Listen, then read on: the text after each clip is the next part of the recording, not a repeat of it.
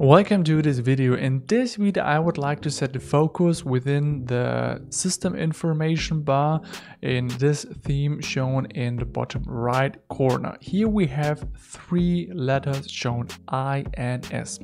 If I click here on this INS word or abbreviation, then it toggles to OVR.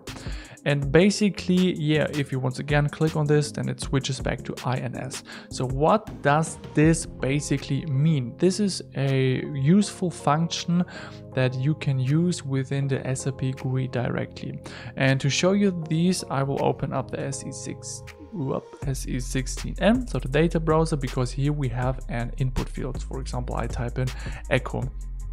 And INS stands for insert and OVR stands for override. So if you have selected INS, then directly in the input field, when you set the focus, so your cursor, then if you're typing, then you will insert your letters. So here, for example, I will type in different letters directly, I will insert them.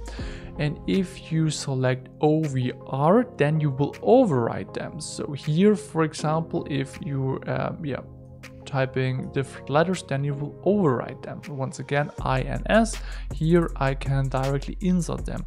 Of course, you have also the override key on your keyboard. If you have selected this, then you will come across the same effect, but you have this also directly within the status bar within your SAP GUI. So if you like this, then you can toggle and you can switch to the option that you would like to use.